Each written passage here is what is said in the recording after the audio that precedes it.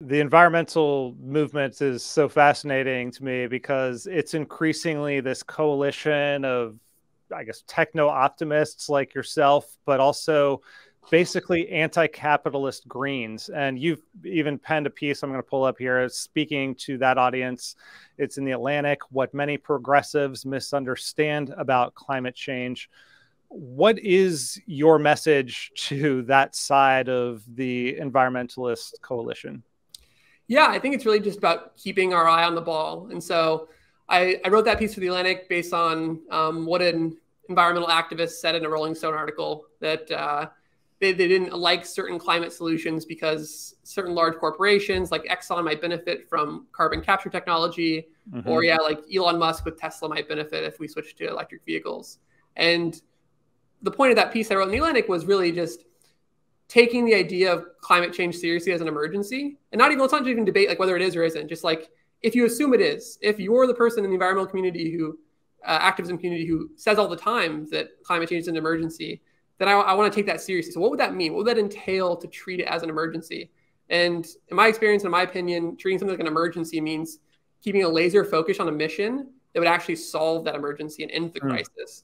And so for global climate change, this is an emissions problem. And so we should be pretty agnostic about who we partner with, as long as that, is something that actually benefits the climate and actually works towards solving the problem. And so I think I'm also pushing back against, there's this term that some of the environmental activism community love called like fake solutions. Like, those are fake solutions to the climate crisis. And I don't think they're really fake or real solutions. They're just our solutions, or there aren't. So is this a kind of return to the more technocratic idea of actually we're going to literally like measure or create some sort of proxy or something to measure how much carbon is being put out, and then do, I don't know, cap and trade or carbon credits or something like that, because that's more of a agnostic, energy agnostic solution. Something like nuclear under the right regulatory conditions might be able to compete in that world versus the world we're in now, where it's much more tax break and subsidy based. Yeah, so I think that's one version of this. That's definitely the one that the vast majority of economists would endorse, is some kind of, first best is carbon tax, a very close second best is cap and trade, because they're basically economically equivalent depending on how they're designed. And then, second and third best are things like subsidies. We also try to be quite politically pragmatic in our work at IFP in Washington, when we're working in Washington, D.C. And so as of now, and has been the case in recent decades, carbon taxes and similar programs are extremely politically unpopular, and most elected officials are aware of this fact. And so anything that increases the cost of energy, we saw, over the last few years, the crisis over gas prices and how much that hurt the popularity of the incumbent president. And I think actually implementing those seems extremely unlikely. No. And I think that's a case where second best solutions, like some of the subsidies we see for clean energy technologies, make a lot of sense. And then, Zach, you and I can talk more about like how we can implement those subsidies in a more efficient way that, limits the downsides of picking winners and losers. But I think we're working within that bucket, and we're probably not in a carbon tax world, unfortunately. I wanted to ask a slightly nerdy question from your Atlantic article. In the Atlantic, you write, some environmentalists are skeptical of geothermal energy, which requires extensive drilling, yet it has high potential as a source of clean baseload power with a small geographical footprint that can, in theory, be deployed anywhere in the world if you drill deep enough. One way to accelerate investment in geothermal energy would be to give this clean technology the same expedited permitting that oil and gas companies already receive for leases on federal land. Where is the opposition to that coming from? Like, for my little libertarian heart, clearing the path of regulations and treating a geothermal drilling company the same way you would, treat other people in that space or other companies in that space, that's an obvious thing. Why do people oppose this? Yeah, so it says there's opposition on both sides. And I wouldn't say they're the majority of each party or each part of the coalition, but they're loud enough. And this is a neglected, under the radar issue of like, how is geothermal versus oil and gas permitted under the National Environmental Policy Act? It's a very wonky question that doesn't get a lot of attention. But there's enough opposition to keep us in the current status quo and not let reform happen yet. And so on the left, the similarities in fracturing. So even though geothermal is about capturing natural heat resources, using that to heat up water, turn it into steam, spin a turbine, there's no fossil fuels in this process. the fact that it involves fracturing into the earth makes a lot of more conservationists than I would say climate folks concerned.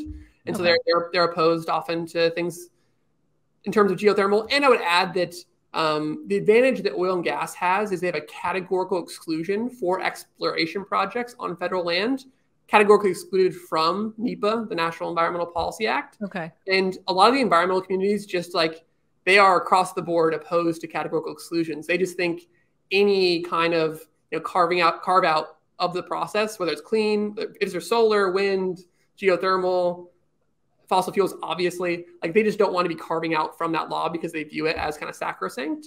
Okay. So that's the left opposition. And the right opposition, I would say it's more just like oil and gas has the current advantage. And so they don't want to give subsidies to a new industry. And there's a lot of, on the right wing of the spectrum, there's skepticism around clean technology in general. And so they prefer to maintain the current status quo that favors oil and gas. Just really fast to follow up, you've written a little bit about how NEPA very much empowers people to stymie these different projects. It reminds me a little bit of our colleague Christian Britschke's reporting on CEQA, which is, weaponized by the NIMBYs of California to stop all kinds of developments. But, NEPA's much broader, and you write about how it gives enormous power to people to block innovative new projects. Could you just give us a sense of a few of the problems with that really fast? Yeah, so I think the key thing is for any large or medium-sized project, there are going to be some losers. Even if a project benefits 99% of the community, maybe one person who lives near a transmission line doesn't want the transmission line right next to their backyard. And I'm actually kind of somewhat sympathetic to that claim of that is a nuisance. That is, a cost, can be an eyesore for big infrastructure projects. But I think the key is these things need to be built somewhere, and we need to be doing projects that we can get as much consensus on as possible. We can't wait for 100% perfect consensus because you almost will never get that. And so when you have a tool like NEPA, and the key thing is that it allows people to sue the government if the environmental review was incomplete in any measure.